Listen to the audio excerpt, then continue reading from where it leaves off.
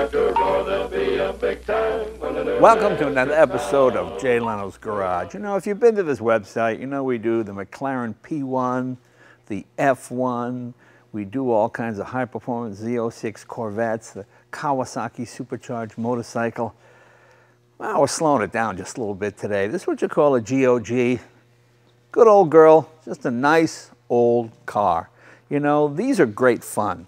This is a 1950 Nash Ambassador Custom, and you don't see these on the road anymore. I like the front of this car because it kind of reminds me of my friend Rodney Dangerfield, the comedian. His face kind of looks like the front of this car. Yeah, you can see it. You can see it. Big six-cylinder, 238 cubic inch. Nash was an independent automaker. They went out of business in the mid-50s, but when they were in business, they built some pretty fine automobiles. Now, I know it looks kind of odd to us today, but this was considered state-of-the-art styling. This is the Nash Airflight, sort of built like an airplane. That was the idea, streamlined.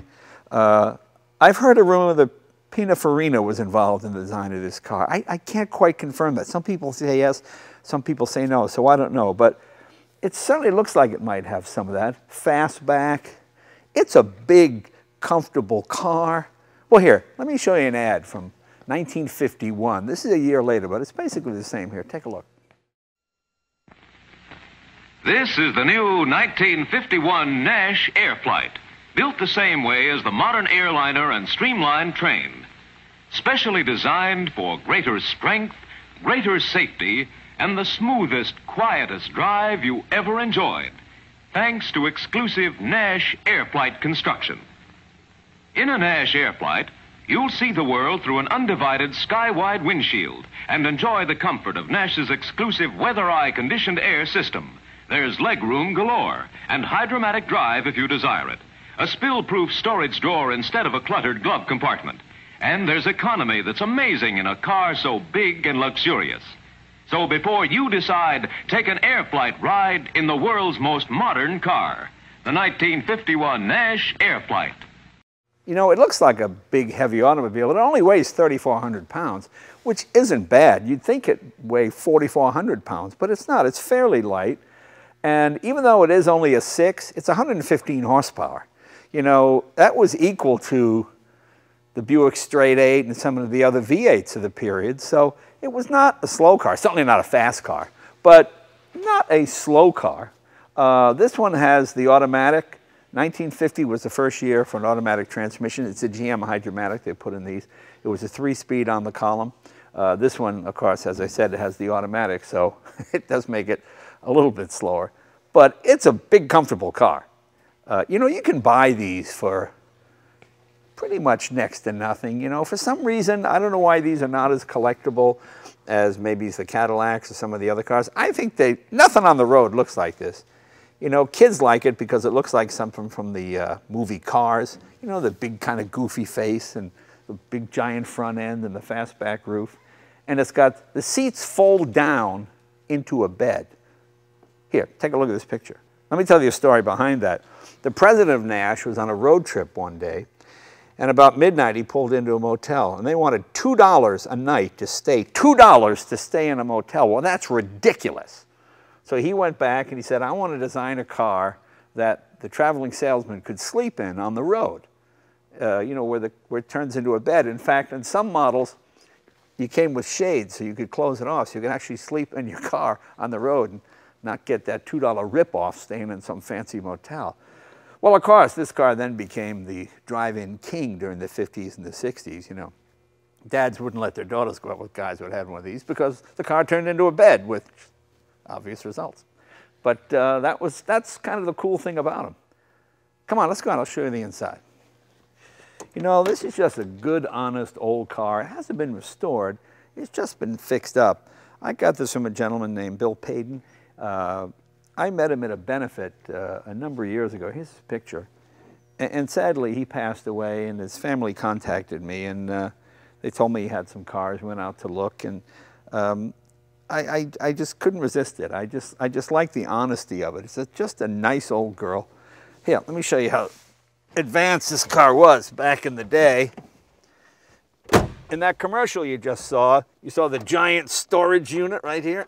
Let me open that up. Oh, look at that. That's not, that's bigger than the luggage space in my McLaren. Look at that. And you close this here, there you go. This is my favorite, the Uniscope. This is only on for a couple of years because it was a bit complicated and expensive. All the gauges are right in here. You've got oil, and you've got fuel, you've got temperature, and of course your speedometer. I like what they call the weather eye. Weather eye, it just opens a vent, lets air in or out. Clock works. I'm missing a horn ring, I have to get this. This is my favorite. Here's how you start this car. See, nobody can steal these because this has what they call Select-O-Lift starting. You grab you put it in neutral, you select and lift. Ooh, Select-O-Lift, yes. Why don't all cars have that? See, you've got the generator and the light goes on when it slows down, and there you go. Nice big tube radio. I always like tube radios. They give a nice sound. I can't turn the radio on because then I have to pay music rights when it plays a song. It's very complicated, but trust me. And then when you want to look stylish, you just close this like a giant roll-top desk. You've got a nice metal dashboard there. Let me tell you something. You hit your head on that dash, they just hose it off and they sell it to somebody else. That's the way these babies work. Yeah, so. Oh, hell, this is kind of cool. I'm missing, can you see the turn indicator? Let me show you. Oh, here you go. You see, the blinker is at the end of the stalk, and I need the little cap that goes over that. So if anybody has one, let me know. I'll give you a call. These old Hydromatics have no park. You have to use your parking brake. Roll-up windows, and of course, you got to have these. When I was a kid, this is the greatest thing before air conditioning. The vent window, fantastic. Smokers loved them. I think this is a new headliner. I think this was put in some time ago. As I said, this car was fixed up. You know, the great thing about getting old cars here in California is they don't rust. In fact, we're going to take this next door and I'll put it up on the lift and we'll show you what the underside of this car is like. It's pretty robust. I mean, they're nice driving cars, and you can buy these for, you know, $5,000, $6,000, $7,000. And they're wonderful, wonderful cars because they're bulletproof. These go 100,000 miles, no problem. Now, a mistake a lot of people make with these old cars is these are 6-volt cars. And for some reason, people seem to think 6 volts aren't enough to start the car and run the car. They did back in the day. In the dead of winter, they always work fine. The big mistake is 6-volt wire is thicker than 12-volt wire. You can't just get automotive wiring and put it on this car. You need to get 6-volt wiring so it can carry the current. When I got this, someone had altered the starter and put a 12-volt starter on it thinking it would spin it faster, but that doesn't work. Just put it back the way it was done at the factory. These guys went to college, they know what they're doing, and they work fine. And that's what we did here. We converted everything back to 6-volt, and we used the proper 6-volt wire when we did the electrical. We haven't had any problems at all. Here's something kind of cool about this engine. Have you noticed right here? This is called a sealed-in head and water heated. This is only on the Ambassador. It's like an aluminum bolt-on plate here. And the idea was by altering the plate, you could add more or less carburation if you wanted to. That's kind of cool. Another interesting thing is this single exhaust system. See how it starts here and it goes all the way around the engine? It's held by just these U-clamps, the only thing to hold it, and there's no gaskets. That's bolted directly onto the engine there. A big mistake people make is sometimes they over-tighten these and they warp them, but if you seal them down good, they don't leak. They work pretty good. Let's bring it next door. We'll put it up in the lift and we'll show you what it looks like underneath. All right, here's what I love about California cars like this. With the exception of a new exhaust system, which we put in, everything seems to be pretty much original. I don't believe this car was ever restored, just cleaned up. But of course, in this California climate, you get a little bit of rust, but over 64 years, that's not bad. That's not bad. As you see, there's our new exhaust system. We got this from Walgreens, I think, is the guy that does these. He does all these vintage exhaust systems. He has the original plans and he makes them up for you, so that's kind of cool. As you can see, you have a torque tube that drives the rear wheels here. These are really stout, strong cars. There's your bulletproof hydromatic transmission.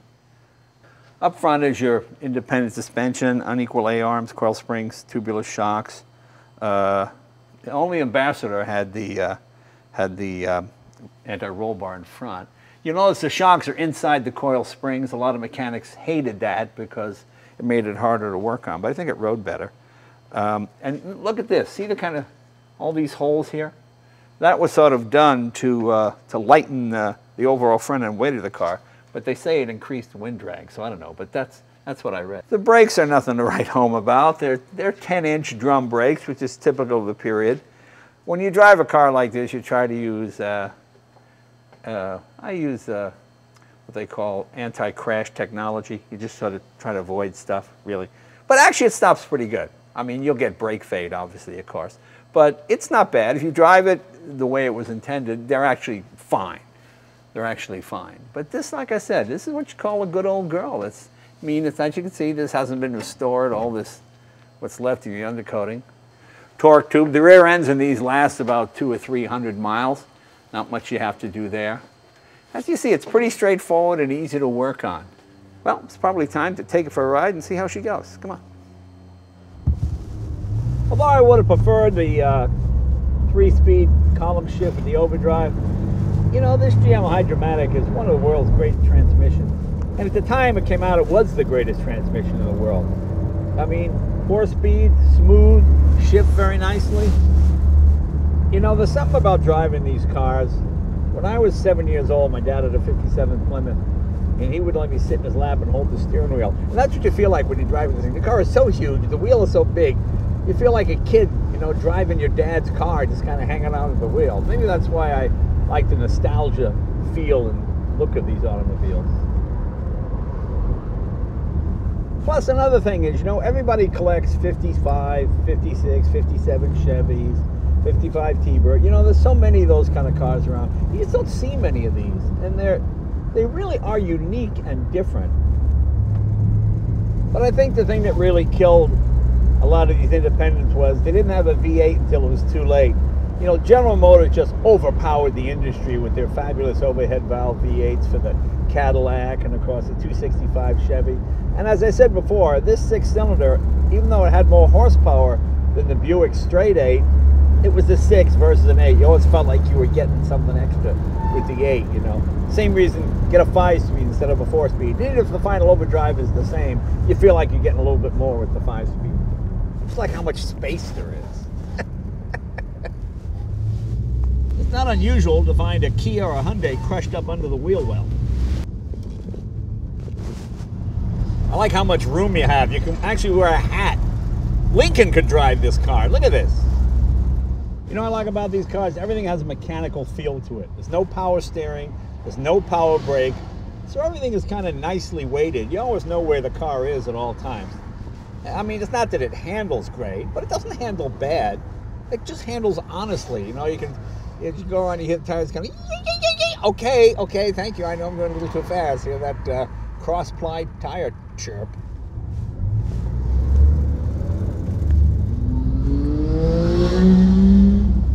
Okay, I'm not going to catch that bike.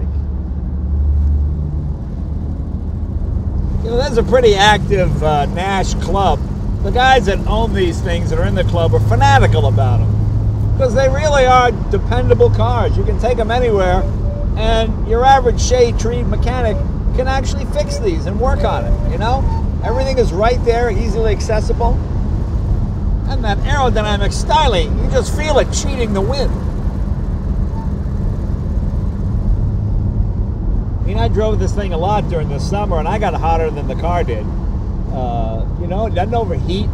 Nice big radiator.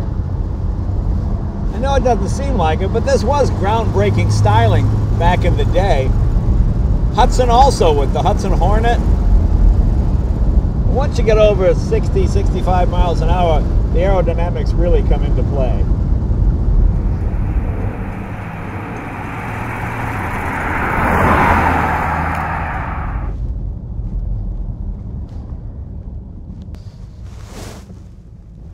Let's take it on one of those new super highways that's just starting to build here in America and see how it cruises. It says in the brochure it climbs hills in a jiffy. I'm not sure what a jiffy is, but it seems to be doing it just fine.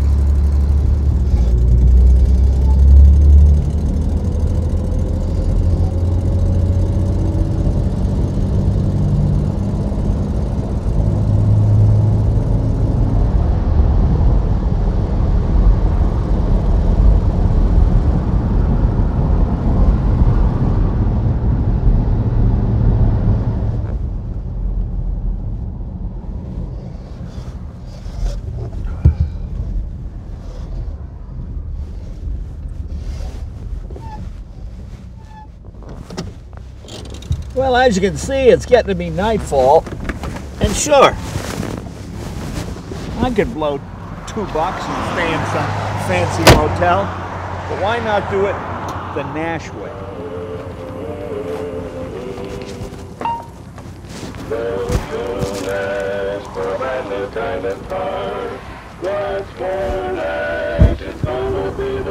Let's see me blowing $2. See you guys next week.